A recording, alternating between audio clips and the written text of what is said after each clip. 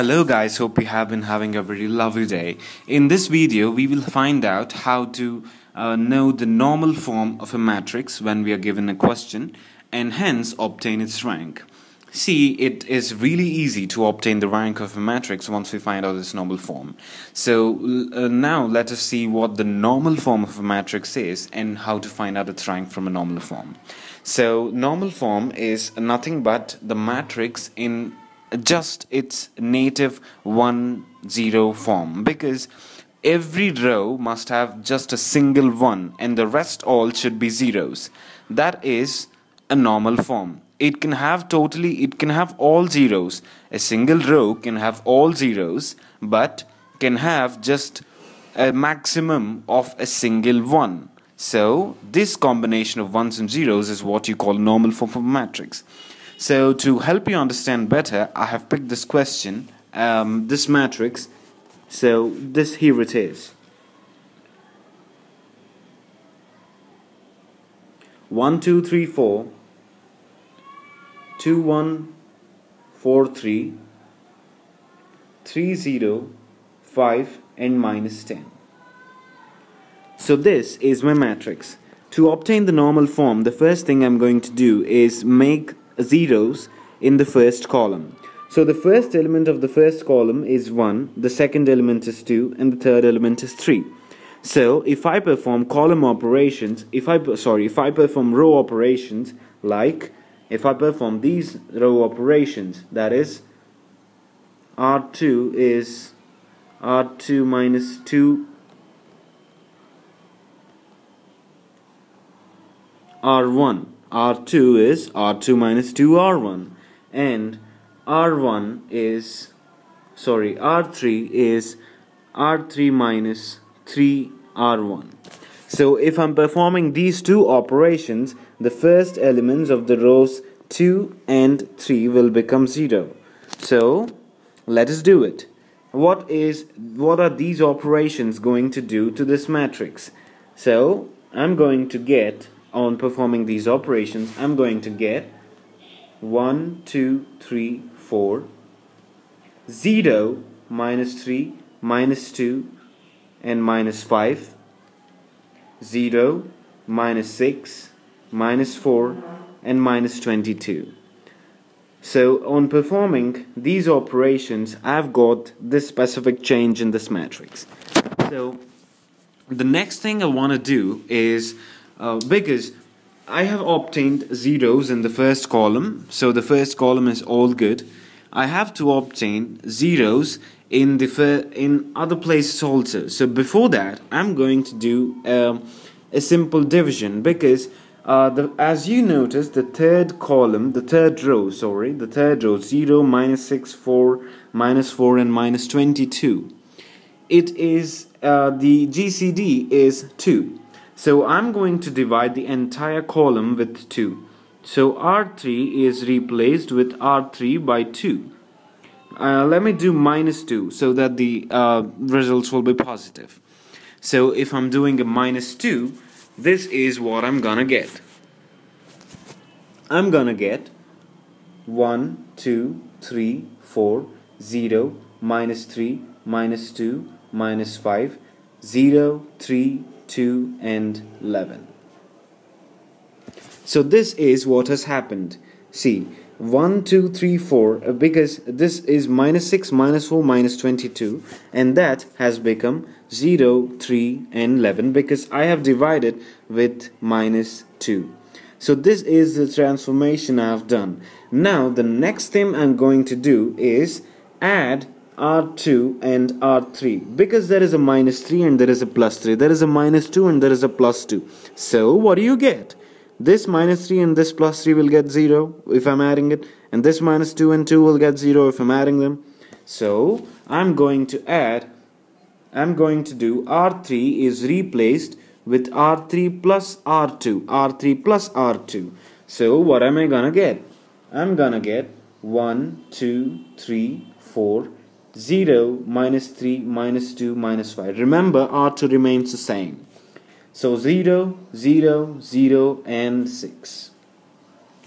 So minus 5 11 what are you doing? You're adding it. So 11 minus 5 is 6. Minus 3 plus 3 is 0, and minus 2 plus 2 is 0. So this is, however, 6. So I have performed R3 is replaced with R3 plus R2. So this matrix is what I get. So now look at it. Look at it. If you see, what do you think? The first thing you're gonna do is, because there is a 2 here, there is a 3 here, there is a 4 here. So the best thing to do is do a column operation. Do a column operation like C2 is replaced with C2 minus 2C1. What is gonna happen? This is 2 and this is 1. 2 minus 2 into 1. 2 minus 2 into 1 is 0. This is gonna become 0. Because there are zeros, these two elements will have no effect. These elements will have no effect. But this will become 0 if I'm performing this column, operation. So now C3 in the same way is replaced with C3 minus 3C1. What is it going to happen? So these two are 0. So these two elements will have absolutely no effect. But however, 1 into 3 is 3. And 3 minus 3, and this element becomes 0. These two elements will remain the same because these two are still 0. So this is the next operation, and I'm gonna do another operation in the same thing. I'm gonna do C4 is replaced with C4 minus 4C1. What are we gonna get? This 4 minus 4 becomes 0. Minus 5 and 6 will remain the same because these two elements are 0, right? So the whole matrix is gonna remain the same except that 2, 3 and 4 are gonna become 0. So I'm gonna write it like so. On performing these column operations, what are we gonna get? We are gonna get 1 0 0 0 0 minus 3 minus 2 minus 5 0 0 0 and 6. So this is the matrix I have got. So now think what by doing what we are going to change, we are going to make a change so that these two things will become 0. Think. You have this element, you have minus 3. So if you are doing another two more column operations, if you're doing 2 more column operations, the problem is going to be solved, all solved. So I'm going to do 3C3 minus 2C2. So C3 is being replaced with 3C3 minus 3C2. What is that going to happen? See, 3 into C3 is minus 2. 3 into minus 2 is minus 6. And minus 2C2, that is minus 3 into minus 2 is plus 6. So 6 into 6 is going to give you a 0. So will the 2 become minus 2 become 0? Yes, it will. So this is how I'm gonna, this row of this column operation is gonna get me a 0 there.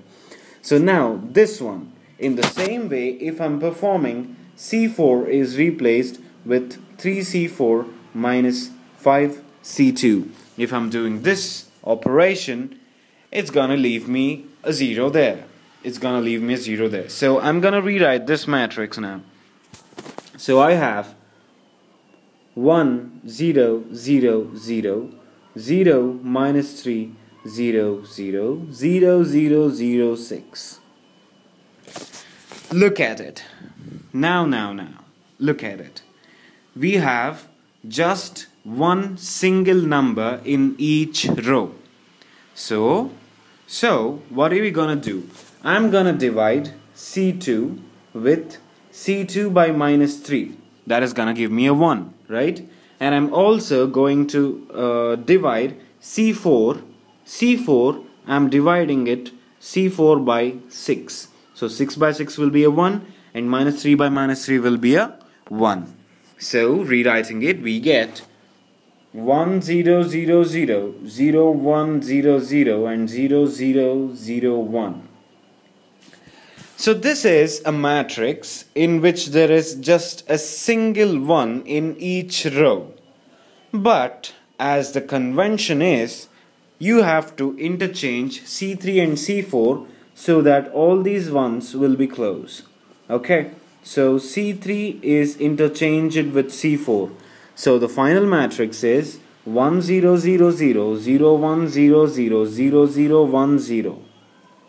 So there we are. This is the normal form of the matrix A, the initial parent matrix which we had taken. So now, how many non-zero rows are there? 1, 2, 3. There are 3 non-zero rows. So the rank of the matrix is 3. So this is how you find out the normal form of a matrix and hence its rank. If you would like, I'll go through a brief rush up of the steps. This is the parent matrix A.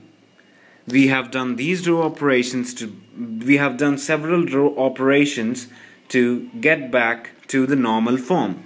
And finally, the number of non-zero rows will give you the rank of the matrix.